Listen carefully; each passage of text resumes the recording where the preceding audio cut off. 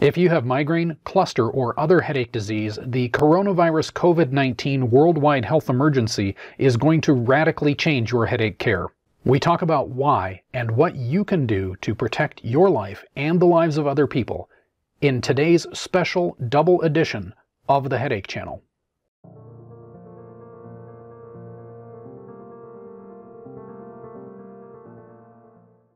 Welcome back to the Headache Channel. I'm Dr. Alexander Krob.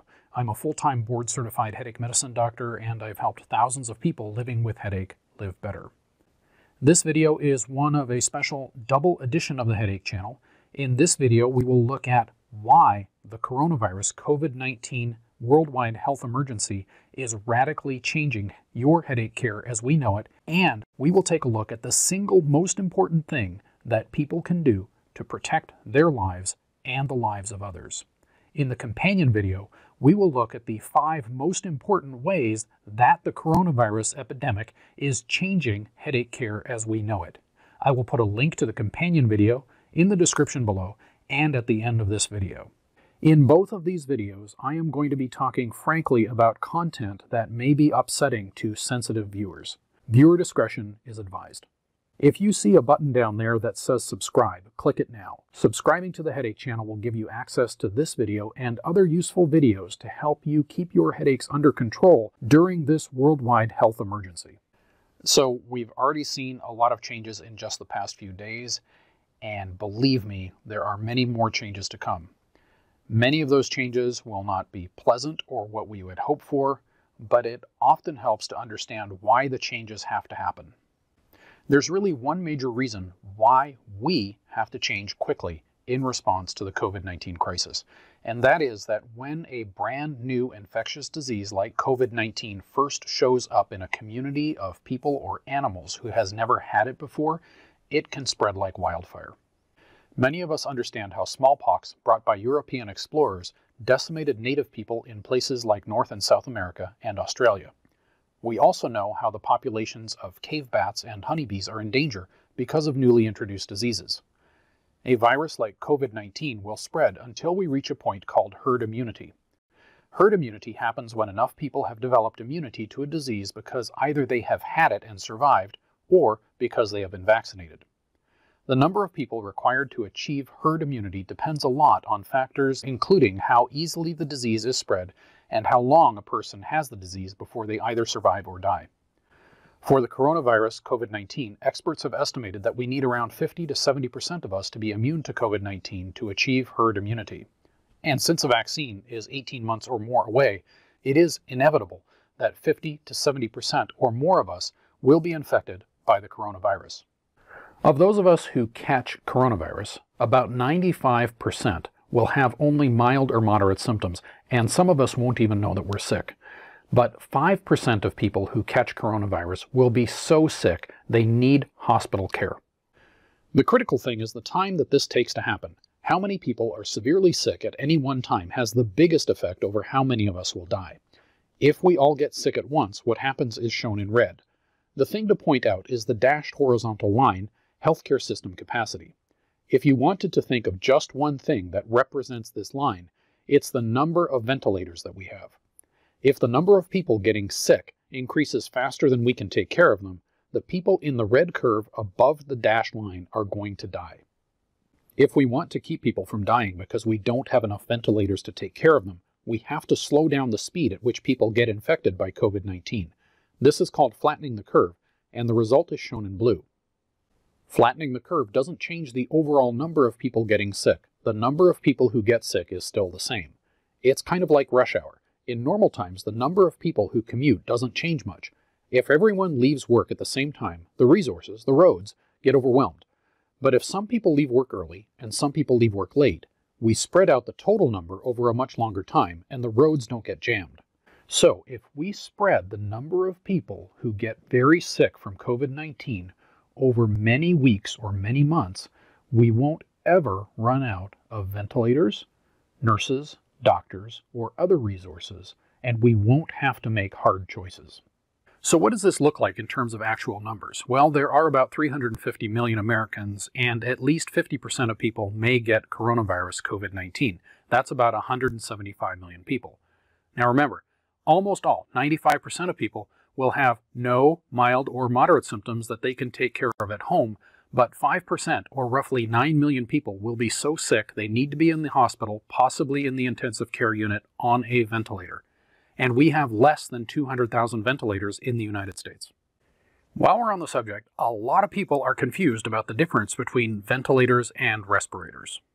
This is a ventilator. It's basically an air pump that pumps air in and out of the lungs of someone who is too weak or too sick to breathe on their own. It helps the person take in oxygen and get rid of carbon dioxide. And this is a respirator. A respirator is just a very good face mask. N95 respirators filter 95% of most contaminants from the air. There are also even more efficient respirators. In normal situations, respirators are considered disposable. They get thrown away after every patient dozens of times a day. But the COVID-19 crisis is not a normal situation. Supplies of respirators are so short that doctors, nurses, and other caregivers have to wear the same respirator for 2 or more days in a row. So now you know how bad things are and how bad they could get.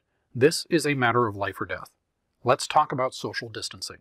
Social distancing is the best way that you can help save lives, and remember that the life you save could be your own. Social distancing. Really difficult in this society. It means you have to avoid things like the gym, you have to avoid daycare, you can't go to school, maybe you have to stay at home and work from home. Why don't we just take all of the sick people and isolate them, and the rest of us can just carry on as usual? The reason is that infected people can have no symptoms for up to around 14 days, and many have only mild symptoms that people confuse for allergies or a mild cold. We will never be able to identify all of the infected people unless we have enough tests, and we will not have enough COVID-19 tests for the foreseeable future. Another way to avoid social distancing could be to just have everyone wear a mask and carry on as usual. But the problem is that this virus can probably spread like very fine particles of dust in the air, and the average person does not have the skill or the equipment to stop that kind of viral transmission. Now let's take a look at 2 simulations that you can find on the Washington Post website. The first video is what happens if a virus gets loose in a community that keeps doing things as usual. Going to school, going to the store, going to the gym or the salon, playing at daycare, and going to the doctor. Uninfected people are shown as green dots. Just like with COVID-19, the infected people, shown as red dots, don't even know they're sick yet. They keep moving around the community, infecting other people, and so on. The number of sick people rises really quickly, overwhelming health resources. In this simulation, however, they don't show anyone dying. After a time, the sick people recover, the red dot turns pink, and they can't get sick again.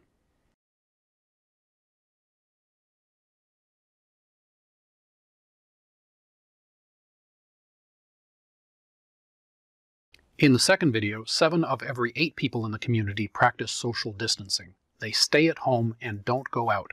Again, uninfected people are green dots. They turn red when they are infected and pink when they recover.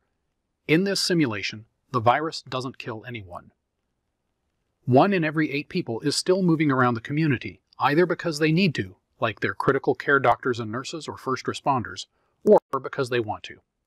In this case, everyone still gets infected eventually and recovers eventually, but the process is drawn out over a much longer time, and there are plenty of healthcare resources to take care of everyone.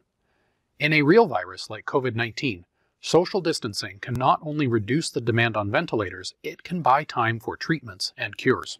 Let's take a look at these 2 scenarios again side by side to see the difference. Social distancing is the most important thing any one person can do to save their own life and the lives of others in this crisis. Let's take a look at social distancing tips for people who are sick. Stay at home unless it's a matter of life or death for you or someone else. If you feel sick or have a fever, stay at home unless you absolutely need to see a doctor. Cover your cough or sneezes with whatever you can, as long as you can clean it and it's not your hand. Wear a mask, bandana, or scarf over your nose and mouth. Isolate yourself in one room away from anyone else who lives in your home. If you need to share a bathroom, disinfect it before and after use. Turn off your central air circulation if you can. If you or someone you care for is so sick you have to get medical care, call ahead for instructions. What about social distancing for people who aren't sick? It's pretty similar. Stay at home, save a life. Go out at most every 7 to 10 days. Many supermarkets have home delivery for free or for a nominal fee. Maintain a 6-foot bubble or box around yourself away from everyone else, and try to help everyone else do the same. Try not to share the same 6-foot space with anyone else for longer than a minute or so. When shopping, please try to buy only enough food and supplies to last until your next outing. Remember that other people need to survive too. When you get home, it's not a bad idea to change out of your street clothes and wash them right away, have a shower, wipe down your purchases, and wash your hands. One last tip. If you're running low on disinfectant wipes, remember that you can use regular household bleach by following the dilution instructions on the bottle. For example, you can take 1 ounce or 2 tablespoons of regular Clorox bleach and add 32 ounces or 1 liter of water. Put this in a spray bottle. You can spray surfaces or objects, leaving the spray on for at least 5 minutes. If you want to, you can let it air dry, in which case it will leave a white residue that is sodium chloride or table salt, or you can rinse it and let it air dry. In this video, we talked about the who, when, and why of our response to the coronavirus COVID-19 global pandemic. The who is us, the when is now, and the why is to save lives. We also talked about how social distancing is the only practical way that we can win this battle against COVID-19 together. This video is one of a double special edition of the Headache Channel.